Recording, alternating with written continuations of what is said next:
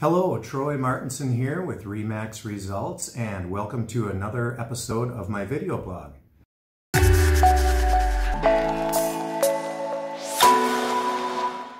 Today we are joined by author and broker of RE/MAX Results, Mr. John Collopy. Well, thank you for being with us today, John. I appreciate your time. You've made some incredible accomplishments over the last many years. Can you tell us a little bit about Results and how you grew it to one of the country's largest brokerages? First, I'd like to thank you for having me here. Absolutely. Yeah. And the answer to how we grew the brokerage has many, many steps to it. The first one would be that when we started the company in 1986, my late business partner, Bill Saunders, was a great partner and a great leader, and had some skills that as a youngster I was lacking at the time. So very instrumental in our success. One of the stories I tell when people are asking about this is it took us 6 years as a real estate company to get to break even. And if you don't make money, let me tell you, you live a very meager lifestyle. However, we have become successful. And I oftentimes use the phrase, and I use this in many parts of speaking and philosophy, I did it a day at a time. Sure. And I was counting how many times I've been to work recently. And I've been to work at RE/MAX Results 6,400 times. And so when you say, how did the brokerage do it? It did it every day. Sure. And sometimes it's a good day and sometimes it's not, but you accomplish something every day, and that's how we work on it. And I hope we continue to grow and everybody prospers in the system, and we'll do it a day at a time. Yeah, good. So you're saying it doesn't happen overnight? Holy smokes, that's a great understatement. The one thing that I did learn from life experiences, and somebody told me this a long time ago, and they said, the older you get, the faster life goes. And I'm here to tell you that very statement. So how long has it taken?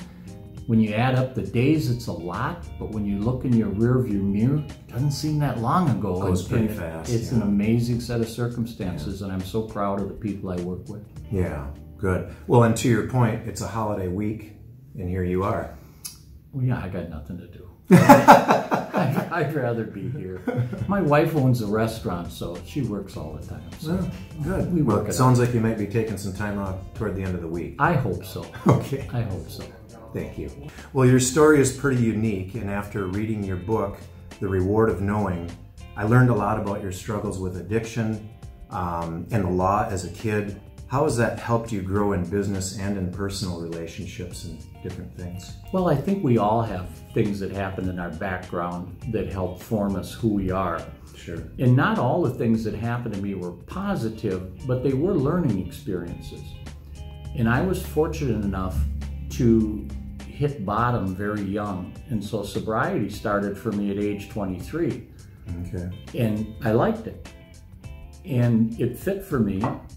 And I started to prosper in business, and I was just really happy with that lifestyle. And it was the right way for me to live, and it was a way that I could grow business, become financially capable of supporting my family, and then ultimately giving back to the community. Sure, that's good. Well, there are countless brokers out there, as you know. If I were just getting licensed in real estate or considering a brokerage like Results, how would I go about finding a better fit with more support and top producers to be surrounded by? Well, there's a, excuse me, there's a little bit of a catch-22 to that, because we're pretty fussy about hiring new people.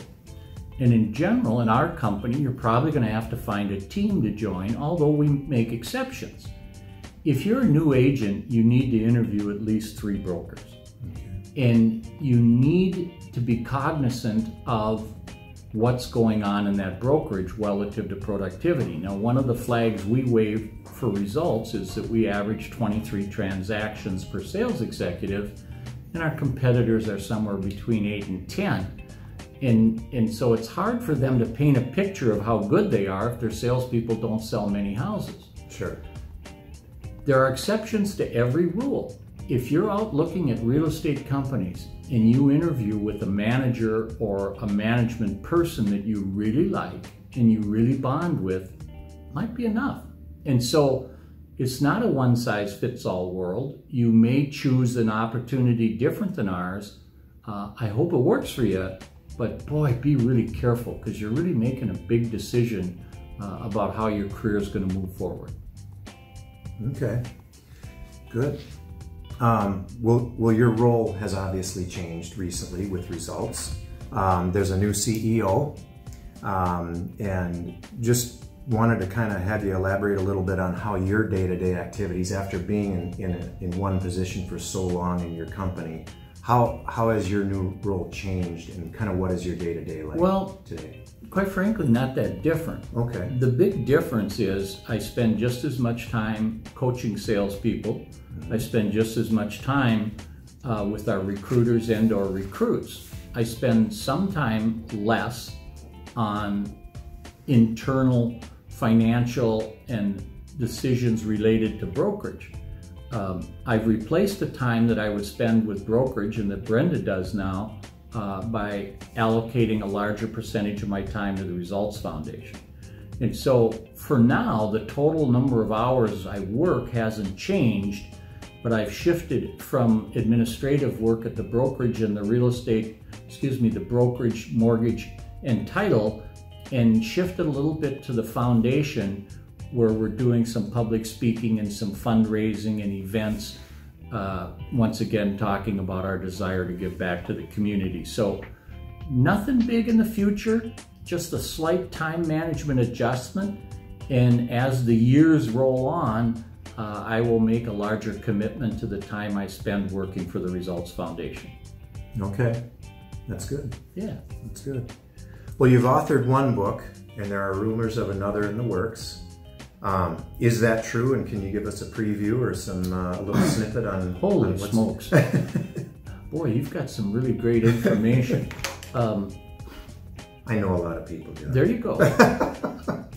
I am working on another book, and it is going to be, I don't want to say related to the last one, but it's going to include some introspection.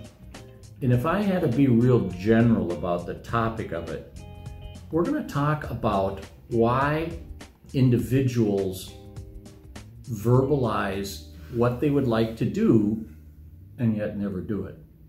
Why do you want to change your behavior, your diet, your financial picture, but you don't do it? And I've spent a lifetime studying people, and will till I don't breathe anymore, because I think it's fascinating. The question is, why do we do what we do? And I know that sounds redundant, but I love it. It's just super cool. And so the book is going to be about recognizing, deciding, and taking steps to change. Nice. That's what we're working on. Yeah, I love it. Yeah. Well, you mentioned you've been doing some speaking, as well as I know that you're a real estate coach, on top of being a broker and an author. The speaking engagements, that has always intrigued me. What is one of the speaking engagements that you have done or look forward to doing that you really have a passion for? I went down to a college at River Falls. Okay. And I spoke to the people with business majors. And it was so cool because they actually were interested in what I had to say. And not everybody you speak to gives a hoot. And these folks were into it. And they surrounded me after the speaking engagement with question after question. Loved it. I felt like I might have had a positive impact on a couple people. The feedback I got was outstanding, and I was just joyful about being with these people. That's planning nice. For their life. Yeah, it was just fun. I can't not like participating in other people's personal growth. It was just super cool. Good. That's really good. I wish my kids had listened to me like that. Well, they won't. See, that's the point. Right. They'll listen to somebody else, yeah. Quote the expert the school brings in, but right. Dad's out of it. That's right. Dad knows nothing. Well, speaking of rumors, any music plans on the horizon? I always love hearing about a new music project. So. Well, I think you'd have to ask yourself, since you're since you're one of the key people in the organization. Well, I just wanted to, you know, I know people are thinking about it. we do have some things coming up. The Results Foundation is going to be doing a gala this fall. I had a really cool band booked, but we can't quite make the schedule work, so back to the drawing board a little bit. But we have something coming up in November, and if the executive director of the foundation will let us, Troy and I will be part of that. But she's in charge, not John. Yeah, well. So you gotta go with what Kathy says. You gotta do it, yeah. You gotta do what you gotta do. Well, thank you. I appreciate your time. No, my pleasure. That's fun. Yeah, this is good. Thank you. Thank you. Good stuff. Thank you, everybody.